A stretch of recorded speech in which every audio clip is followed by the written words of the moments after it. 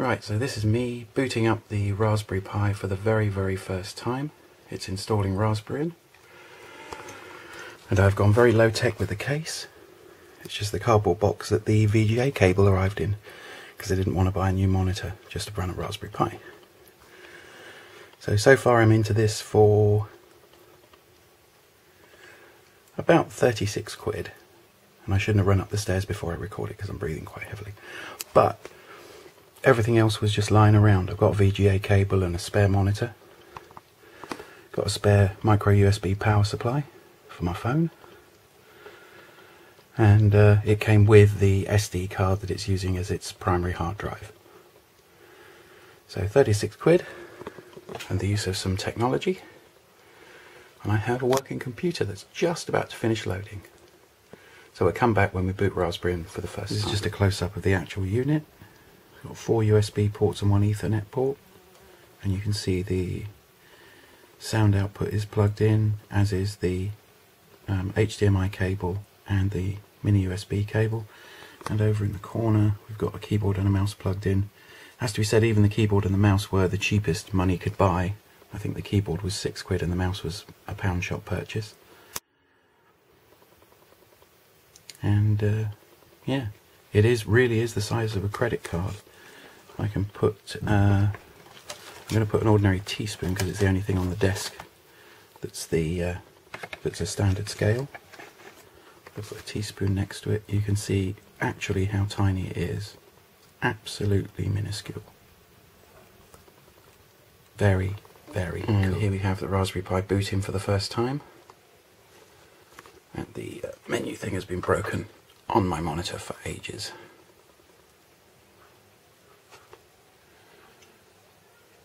So, booting right now. This is the first boot of my Raspberry Pi. There are many like it, but this one is mine.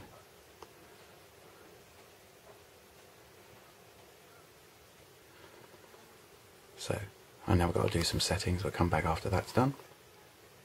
And it's run through all the text, and it's now thinking about bringing up the graphical user interface. Now, the Raspberry Pi's only got 512 meg of RAM, and there it is. And yeah, it's done. 36 quid, and I've got a working desktop computer that's brand new, not second hand, brand new, and has only been superseded of top spec in the last few years. So 512 meg of RAM, 5 or 6 years ago wasn't too shabby. So done, and I'll be keeping everybody updated as and when we do new and interesting things with the Pi. Okay, thanks for watching.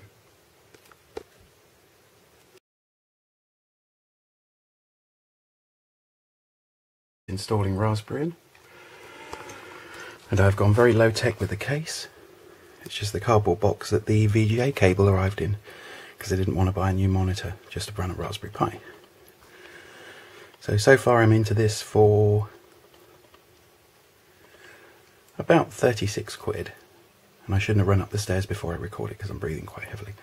But everything else was just lying around. I've got a VGA cable and a spare monitor. Got a spare micro USB power supply for my phone. And it came with the SD card that it's using as its primary hard drive. So 36 quid and the use of some technology. And I have a working computer that's just about to finish loading. So we'll come back when we boot Raspberry for the first time. This is just a close-up of the actual unit. It's got 4 USB ports and 1 Ethernet port. And you can see the sound output is plugged in, as is the HDMI cable and the mini USB cable. And over in the corner we've got a keyboard and a mouse plugged in. Has to be said, even the keyboard and the mouse were the cheapest money could buy. I think the keyboard was 6 quid and the mouse was a pound shop purchase. And yeah, it really is the size of a credit card. I can put, I'm going to put an ordinary teaspoon because it's the only thing on the desk that's a standard scale. I'll put a teaspoon next to it. You can see actually how tiny it is. Absolutely minuscule. Very Very cool. Here we have the Raspberry Pi booting for the first time. And the menu thing has been broken on my monitor for ages.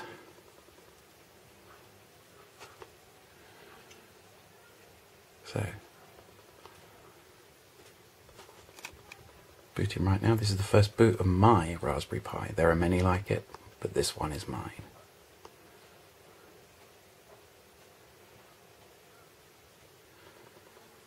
So, I now got to do some settings. We'll come back after that's done. And it's run through all the text, and it's now thinking about bringing up the graphical user interface. Now, the Raspberry Pi's only got 512 meg of RAM, and there it is. And yeah, it's done. 36 quid, and I've got a working desktop computer that's brand new, not second hand, brand new, and has only been superseded of top spec in the last few years. So 512 meg of RAM, 5 or 6 years ago wasn't too shabby. So done, and I'll be keeping everybody updated as and when we do new and interesting things with the Pi.